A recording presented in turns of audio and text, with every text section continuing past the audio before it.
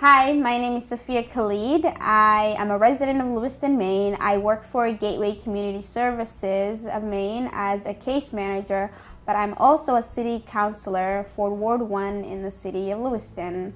Today I am here to talk about the coronavirus and the actions the city of Lewiston has taken, but also just general information for our community to limit the spread of this virus. The city has declared a state of emergency, but also starting March 23rd, this coming Monday, all city buildings will be temporarily closed. I also want to state that for businesses and individuals who have taken loan from the Economic and Community Development Program, that loan will be considered for forbearance. One of the buildings that is closed, that's usually very much used by the community members, is the library, and the library is closed until April 6th. But you don't have to return the books. You can return them when the library is opened, and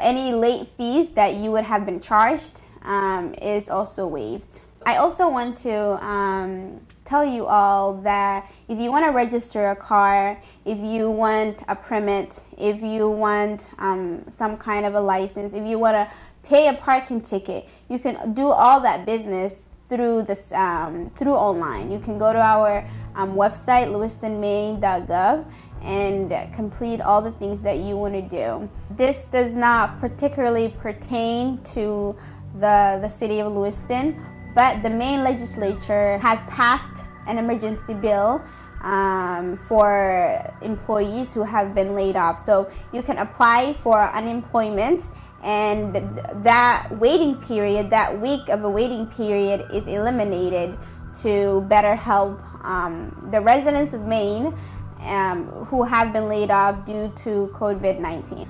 And lastly, our schools. As you know, Lewiston Public Schools are closed. The first date was until April 6th, I believe, but they now have extended that date to April 27th. I believe that they are considering some form of online learning. This crisis is all new to us, and a lot of people are scared. I am scared, but we are all in this together. I want to highly recommend and strongly advise you all to stay inside as much as you can to limit the spread of this virus.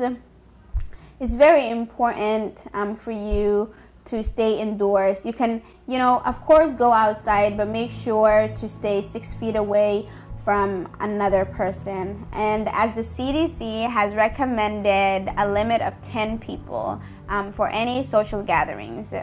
Lastly, I want to say for all Lewiston residents and for all Mainers, and to look out for each other, because we are, like I said again, we're in this together, and I want to say that from the bottom of my heart, to please take care of each other and to please look out for each other, in order for us to limit this virus. And we need to continue to social distance. We need to continue to be there for each other virtually. And honestly, the way you're feeling, I'm feeling, and many other people are feeling, there is hope.